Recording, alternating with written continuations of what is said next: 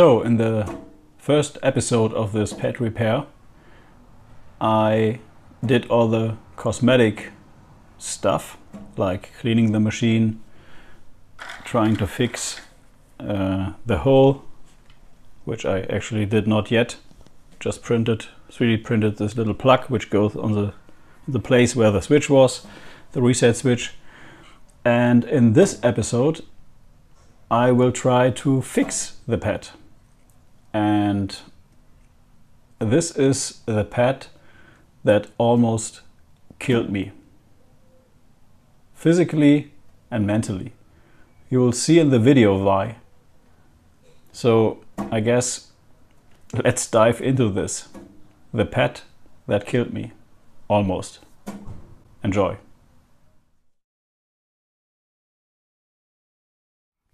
So I actually did plug in the machine, and my son was with me at the time, and it was quite loud outside and I didn't hear anything. I tried to press play on tape and the tape began to spin, and then my son said, "Hey, the machine is buzzing." And I thought, I can't hear anything. And I already had unplugged the machine, and so I plugged it in again, switched it on, and then I heard the buzzing sound. And I thought, whoa, okay. Buzzing is usually not a good sign on these machines, and it's especially not a good sign when it comes from the top housing where the monitor sits. So I thought, let's unplug the machine and let's take off the back of the machine and check what might cause the buzzing. And I will show you in a minute. And I was pretty shocked when I saw this. You can see this very well, but the high voltage coil is lying over there and it's not plugged into the tube. And that is what made this buzzing sound. And if it wasn't for the motherboard not touching the metal housing, I guess I would have gotten a pretty nice shock and maybe my heart would have stopped. And if this plug would have been turned around the other side, so touching the metal, well, that would have been some real fun. And I'm even more concerned because my son also touched the machine while it was plugged in, because he wanted to try out if he could type on it and characters would appear. So whoever did this, yeah, not a great idea. And I can also see that there's a connection over here which is not plugged in correctly.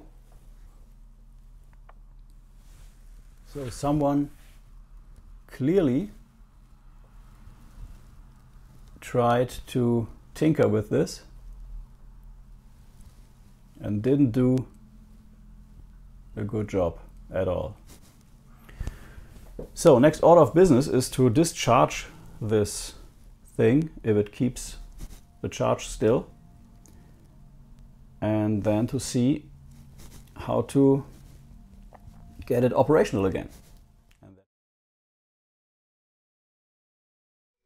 Okay, I'm going steady cam here for a minute, just to show you around a little. I did plug in this connector, this white one, and it's keyed, so I'm pretty sure that's correct.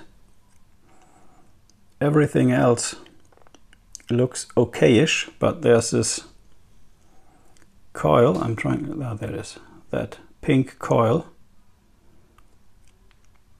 back there that looks a little bit rusty or corroded, I don't know. And there's of course the elephant in the room, which is the coil which is lying over here, which should be plugged in over there. So everything else looks okay. I also noticed there's a screw missing up top. All the other screws are there. Show you this.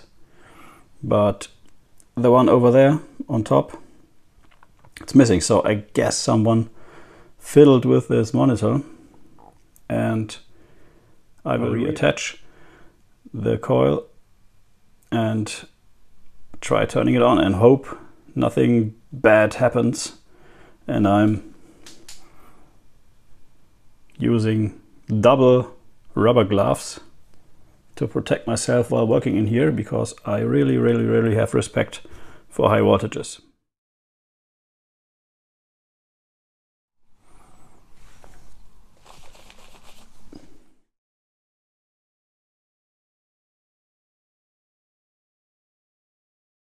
Okay, so I did change the camera angle and put in some better lighting.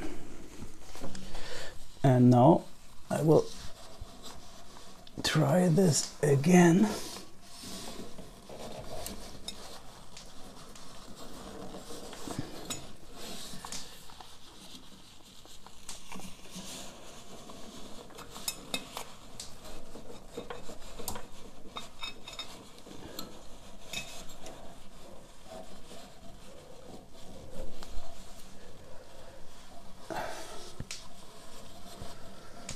Not even see how to hook this in there.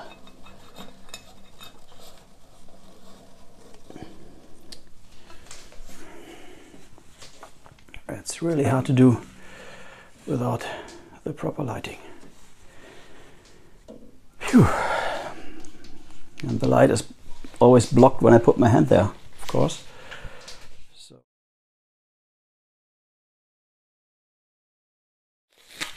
And yes, I know what you want to say. Wouldn't it be easier to just take this whole thing out of the case and do this properly? Yes, but I'm an idiot. I'm always trying to save a minute or two, so it's how it is.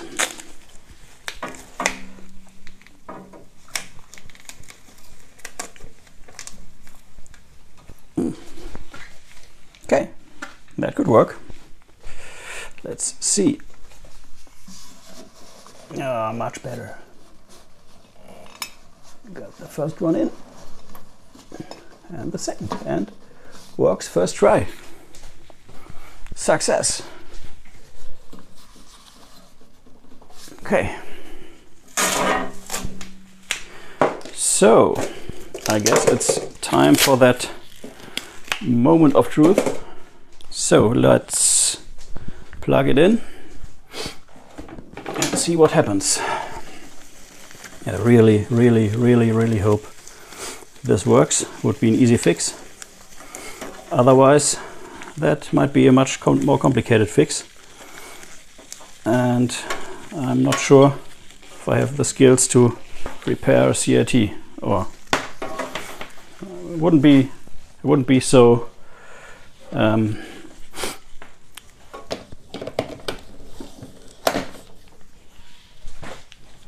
wouldn't mind if the machine was broken. I'm pretty sure I can fix this, but I really don't know about the monitor. So I guess here goes nothing.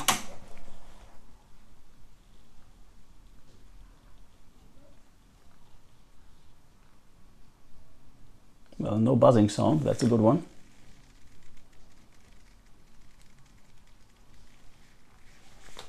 But also no picture, which is not good.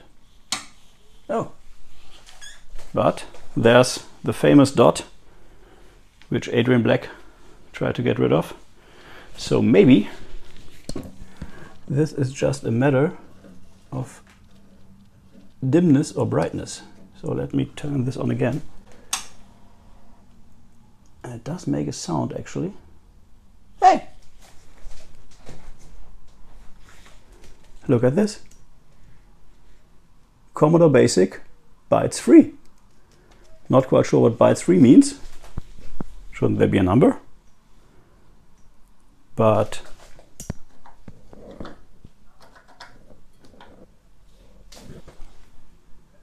ha! I'll be damned. So this was really all there was to it. And it's a black and white machine. I really thought it would be a green screen. And I'm not quite sure why there's no memory shown. Okay, so I guess the gloves come off. I already screwed in the back plate, and this thing is good to go for now, but we still have to fix that memory issue. So that's coming up next. Okay, so for some diagnostic purposes, I decided to, well, why not type in a small basic program to check if there's really no memory like shown on the screen. And the machine is currently turned on, and as you can see, there's no picture anymore. So I'm a little bit confused. And you can see the famous Adrian Black dot disappearing. And if I switch it back on,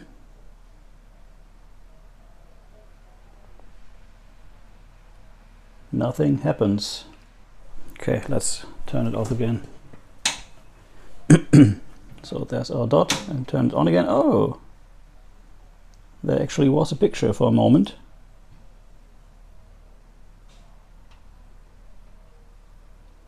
So the machine seems to be working correctly.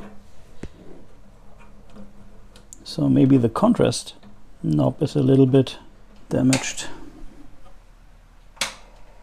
So we do got a picture for a moment, and then it disappears. So we might have had real luck that the machine actually turned on that one time I had it on camera.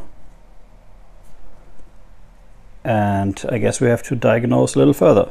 On a different note, I did print out a nice sheet which describes which is which on the board here. And as you can see, here's a RAM, here's the ROMs. The green thing being the PIA, which is something like the CIA on the C64. The CPU, we have the video RAM, which might be faulty and not showing any picture right now. Could be. We have the video ROM, which might be faulty. And we have a VIA chip, but there's a PIA2, so I guess this blue one is the second CIA-like thing. And up here are all the voltage regulators to provide the board with the different voltages. So I have to dig into this a little further, and then we'll see what we can do. Okay, so I turned the machine back on, and I guess I will be checking voltages now. And that is 5 volts spot on, which is nice on the first one.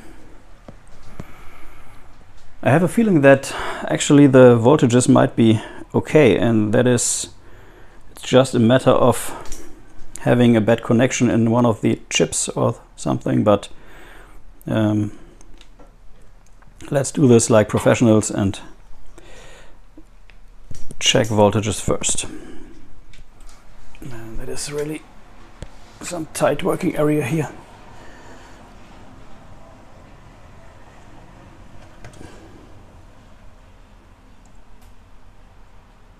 That is 4.96, which seems to be okay. And the third one.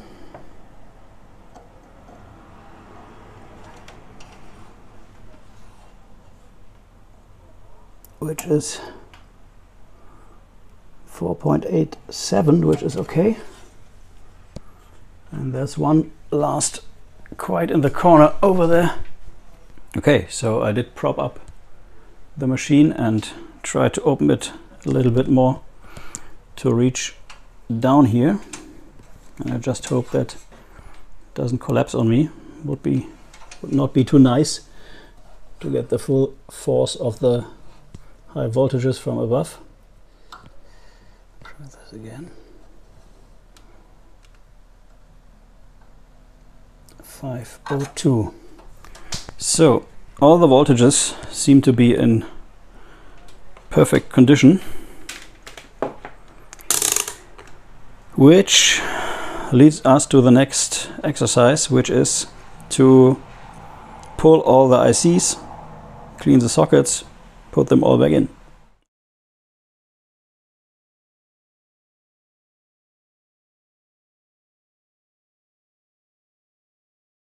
Look at this. Just reseating the CPU in the socket did turn this machine, or at least this monitor, back on. So let's power toggle this one, or power cycle as you say, and turn it back on. Yeah, reliably brings an image. So it's a garbled screen, which is a good starting point for further digging around, and I have a feeling that what we are dealing with right here is just some bad socketed chips, and I will resocket, I guess, all of the chips. I can see that, I guess, this back there, this one is a replacement socket. It looks different than the other.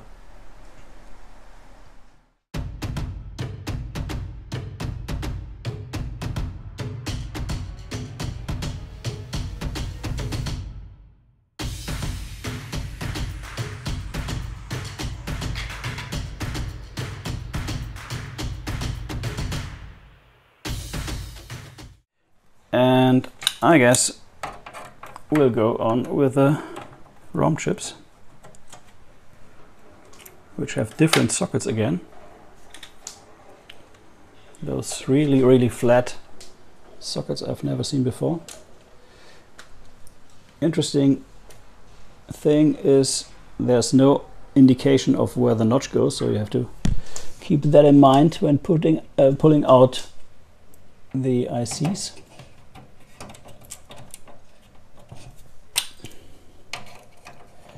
I really hope this does anything. Oh, look at that. See this? There's actually a leg missing, and it's not stuck in the socket. The socket is completely clean. Look at that. Okay, so here we have a pretty good contender for our failure.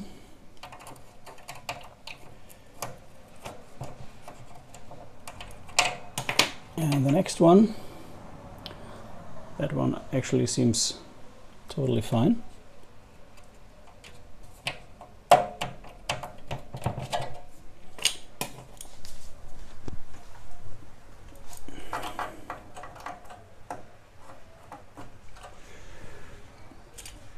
And I have no replacement for these, so having a broken leg back in the days meant to shoot the horse, but since this is not a horse, I guess I can do one better and save this chip and give it a fresh leg. And maybe this is all that is to this machine now, after all these things we have already fixed. Well, obviously there was a problem with the CRT, there was a problem with the CPU not being quite right in its socket, not making good contact, and now we have a broken leg on one of the ROM chips. And this has some bent legs, but oh, this looks bent too. Oh, these sockets really wrecking my nerves here. Okay, so I resocketed all the chips, and I did indeed find one of the ROM chips missing a leg, and the leg is not stuck in the socket, so that must have happened some time before. And to fix that, we will have to get out a soldering iron and some replacement socket, and we will simply solder this chip into a new socket and put this socket on the other socket. And I can then connect the leg from this chip to the socket directly and give him a fresh leg, because I don't have a replacement for this ROM chip yet. And maybe I don't have to get one. Okay, so time to free the bench and pull out the soldering iron. Okay, the soldering iron is out. I have some fresh sockets. Hope this fits, and yes it does. And the idea is to put the chip in the socket and attach this permanently so that I can wire up this broken leg down here to the other side. And actually this does make contact already, but I'm still going to solder on this point here. So the upper broken leg is soldered to the socket from the lower leg, and we're just putting this in back there and see what goes. So the pad is back on the bench. Let's quickly put the ROM chip back in, which I hope will go fairly easy with this new socket. Oh, that's in there for good. Okay, let's close it up and let's see what happens if I plug in the power again and power it up. Okay, we're still getting the garbled screen, but there's actually a guide online, a troubleshooting guide for the PET, which, if I recall correctly, has some kind of image like this and a description what may be the fault. So let me look into this and I'll be back in a minute. Okay, so after looking into all of this troubleshooting guide, I actually managed to get some more information. There obviously are two different versions of memory in these boards. One is 6550 memory, which is DRAM, and the other one is 2114, which is also DRAM. And the machine needs just some of these sockets down here populated, depending on what kind of memory chip you're using. So for the 6550 version, you need to populate I1, I2, J1, J2. This is designed like a checkerboard, pretty much the same in the like in the Apple II. You have the letters A to J from here to here, and you have 1 through 9, the numbers here, and so you can locate things on the motherboard just by pointing to the coordinates, so to say. You can also pull the PIA 1 and 2 chip. So let's refer to this. The PIA 1 being the green one and the PIA 2 being the blue one. So we could theoretically run the machine without this and this chip, but I think I'm going with a no RAM configuration for now, because I have a guess that the RAM is faulty. And I can't even make out which type of RAM this is, because it says P7818, which is the production date, so week 18 of 78. And it says TMS 4045, which is none of the configurations.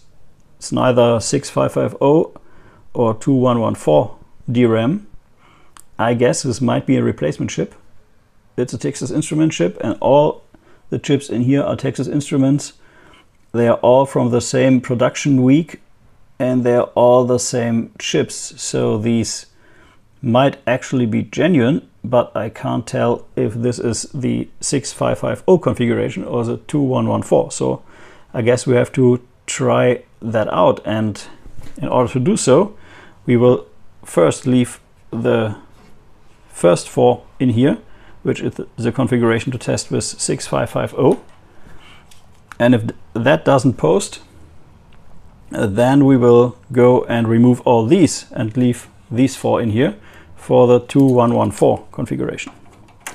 So this is what I'm going to do now. I'm pulling memory chips. So the machine should then start up and report 1K of RAM.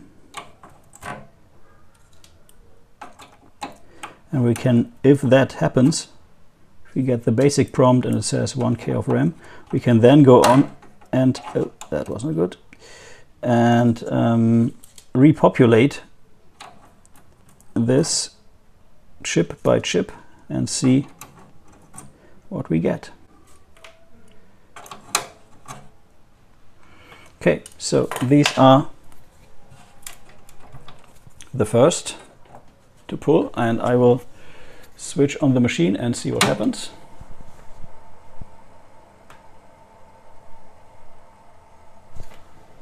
And we get exactly the same as before. Okay, so let's switch this off again, and then we will go and try to populate the other sockets.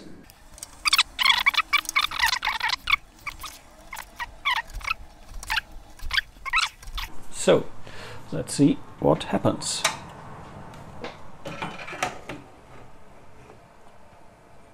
And still just garbage on the screen. I guess next order of business would be to pull the PR chips, and these would be the green and the blue. We just pull them out. I don't know what happens then, and what could happen. Best case or worst case. We'll just do that and see about it. And we will try again.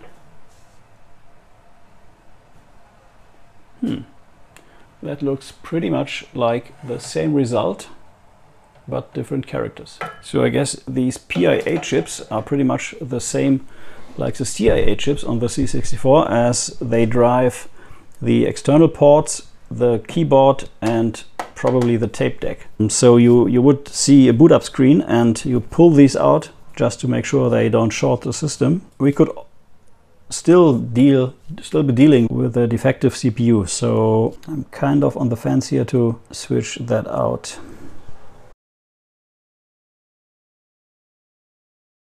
So while I was thinking about where to get a 6502 replacement CPU, I thought, hey, wait, isn't there a 6502 CPU inside a 1541?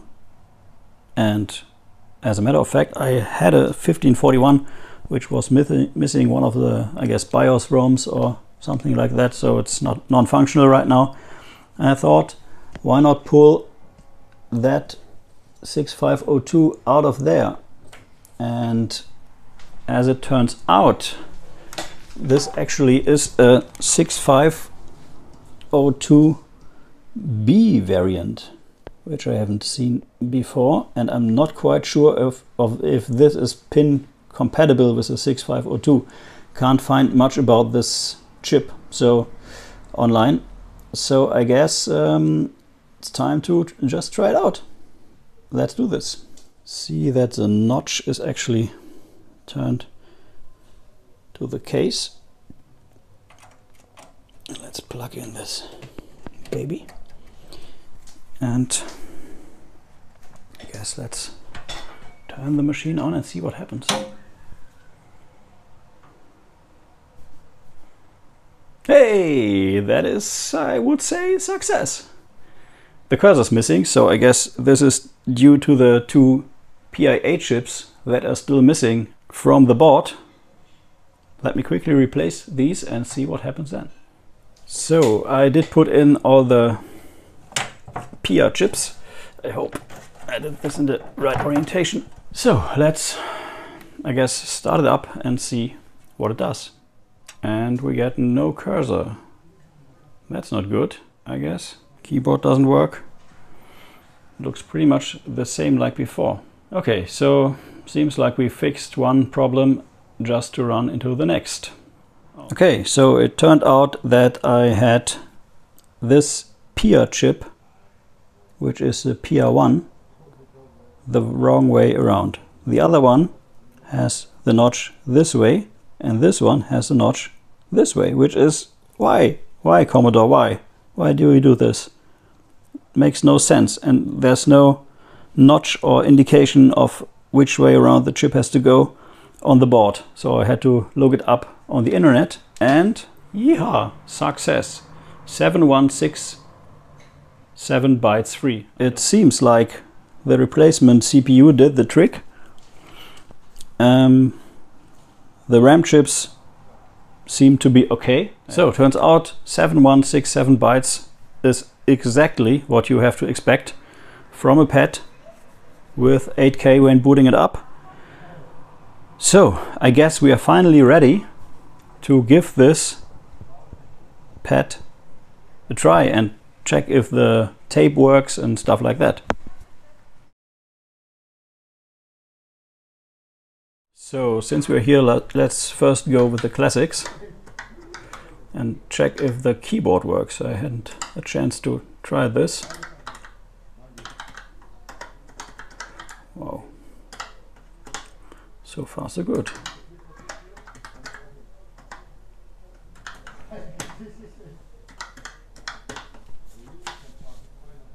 Yay! Can you believe this? It actually works. Okay, so next up would be the tape.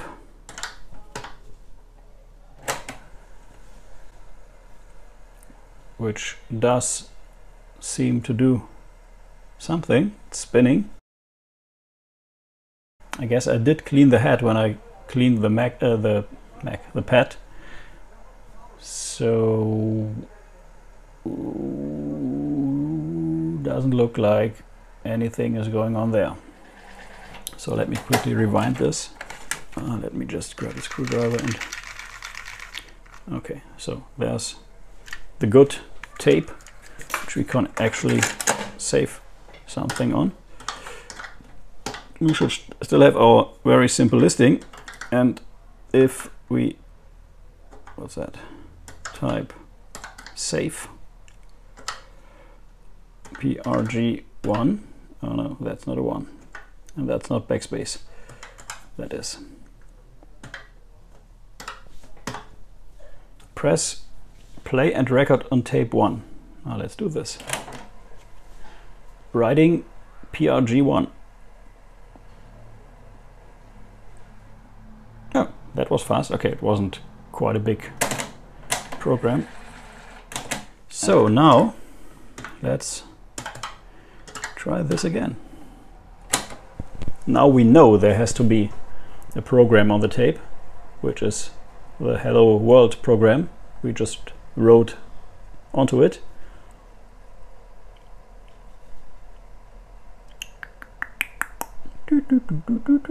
Okay, it has to go through the red tape and then at some point arrive at the good tape, which should have the program on it. And that is not looking promising because it's still searching, and I don't like that at all.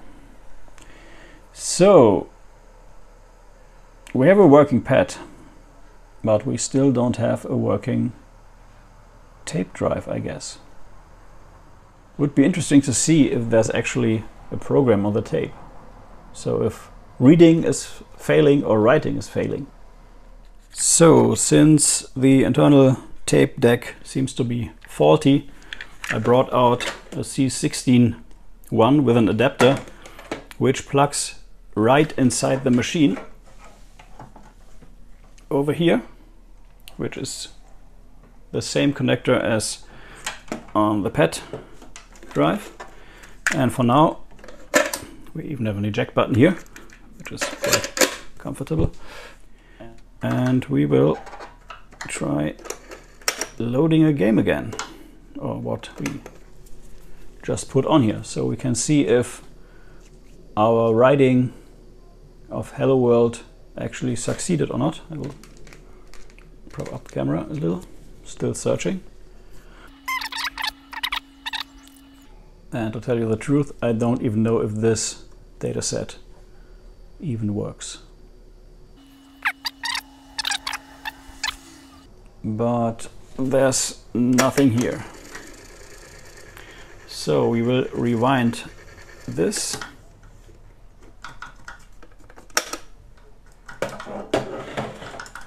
And run stop does not work.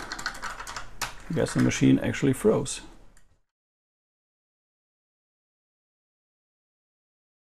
So, after the PET froze, whoa, what was that? There seems to be something not quite right with this PET. First I got a blank screen when rebooting it, and now it seems to be halting. Oh, I just pressed a key and it halted again. So I'm not quite sure what's going on here. Maybe the 6502B actually isn't compatible with the 6502. I have to order some genuine 6502s to put it in here and see what happens, but this does not look good. I did heat sink all the chips just to make sure they don't overheat, but this does not look good. As you can see, the cursor's not flashing and the machine completely froze. But I guess this is it for part 2 of this obviously 3-part series. We got the machine running. We actually managed to write the famous Hello World and managed to, I guess, save a program to tape, which I'm not quite sure if we really did. We fixed the screen. We fixed the broken off lag from, oh, and there the machine unfreezes. That is totally crazy. I just pressed delete and the machine froze again. That is very, very strange. So this seems to be a CPU problem, and I'm pretty sure if I replace the CPU with a genuine 6502, this might actually work reliably. And we'll see about this in part 3, and we will see if I can get the tape to work and if my old tape to MP3 player thingy works in this machine. So stick around for part 3. This was part 2. Thanks for watching, and I'll see you in the next episode. Bye bye.